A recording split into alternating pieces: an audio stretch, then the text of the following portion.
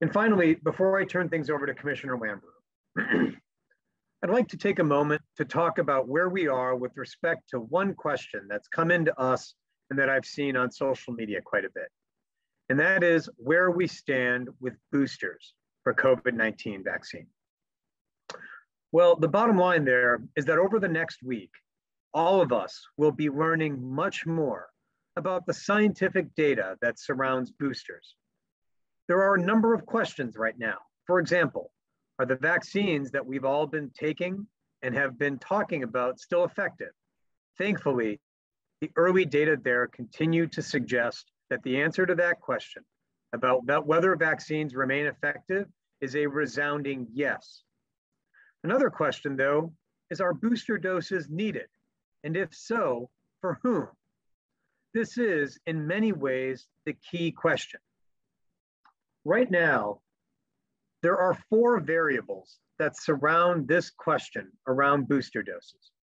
The first question is for what age groups might boosters be indicated?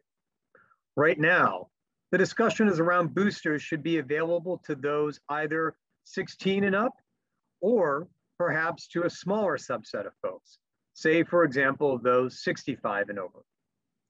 The second question is which vaccines are we talking about? Right now, the US FDA has only received an application from Pfizer to administer booster doses for their COVID-19 vaccine. Although we may see applications from Moderna and J&J, right now, there are not yet sufficient data to help us answer these questions. The third question is with what time period since receipt of the second dose should a booster be administered? The discussion right now is around whether that time period should be 6 months after you got your second dose, or perhaps something a bit longer, like 8 months. And then the final question is whether folks who are in specific locations, like for example, nursing homes, or perhaps healthcare workers, whether they should receive boosters if one of the other criteria that I mentioned don't apply. From a process perspective, there are a couple of steps moving forward. Right now, we don't have answers to those questions, but over the next week, the US FDA and the US CDC's advisory committees will be meeting to review the data as it currently stands. We'll have better senses on the answers to those questions and what they mean over the next 7 or 8 days. But here's what you need to know right now, today. Although there's a lot of discussion and a lot of questions around boosters, boosters are not a medical emergency. They are important, but they are not the pathway out of the pandemic at this point. So what is the pathway out of the pandemic? Well, as much as boosters are in the news, our focus remains as much as on first doses as it does on third doses.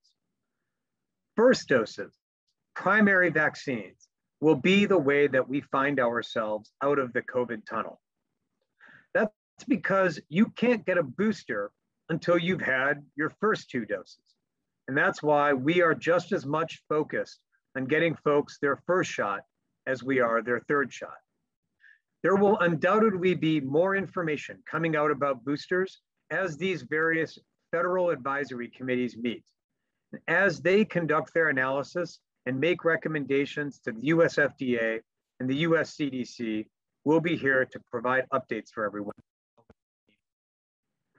I mean, I know Dr. Shah had talked a lot about that yesterday, basically saying it's not a medical emergency. You know, Right. we don't need to get these right now. It would be more helpful if more people got their first dose.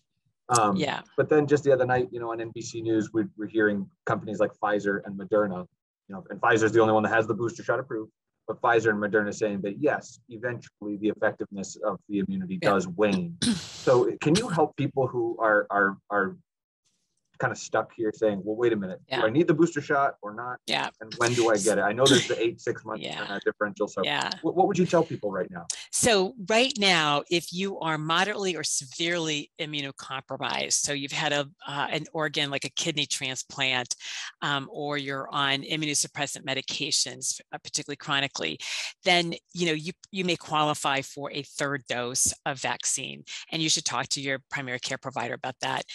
Otherwise, we're going to learn a lot more in the next several days. So the FDA is meeting on Friday, this Friday, to meet on and go through the data on the booster shots. And then the US CDC, we believe, will be meeting next week on it. So within the next week to 10 days, we'll know a lot more about for whom the booster shots will be recommended. The third dose right now is recommended again for people who are immunocompromised, but we'll know a lot more about the booster shot and for whom that is recommended in the next week to 10 days. There's no urgency to it. But we do know that these vaccines are holding up well in terms of preventing hospitalizations and deaths, and whether a booster shot will help improve the efficacy we'll be learning a lot more from the US CDC and FDA in the next few days. Cool. Yeah, I think that's kind of I don't want to push too much more on it if it's basically we're waiting for more data, right? Yeah. Okay. Yeah, that's what we're waiting for. So we'll know a lot more soon. And we'll know more tomorrow, actually, after they meet tomorrow. It'll be interesting to see what they come up with. But, the data are somewhat impressive coming out of Israel, but it's not all the data, and the FDA has other data that they should, I look forward to seeing. So.